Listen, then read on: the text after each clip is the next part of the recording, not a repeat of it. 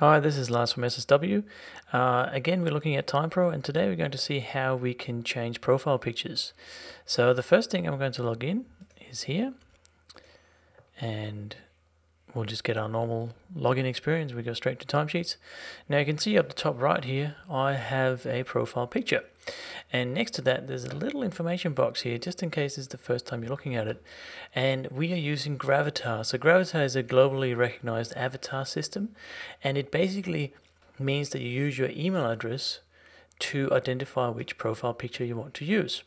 If you don't have a Gravatar account, it's very easy. You can either click on the link here, or you can go to gravatar.com, and then you sign in. And if you have a WordPress.com account, you can sign in with that. Otherwise, you can just create a new account, and we sign in. And I'll just use my login here with my email address.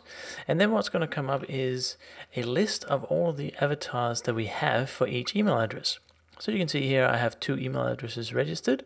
One is my clint.co address and the other one is my ssw.com.au address. So wherever I use my email addresses, or one of these email addresses, and the system is using Gravatar, it will pull in my profile picture.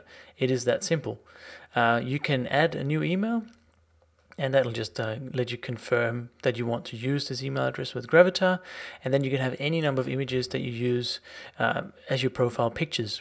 So that is how we use profile pictures and Gravatar with TimePro to make it all a little bit easier and easy to manage. Thanks for watching.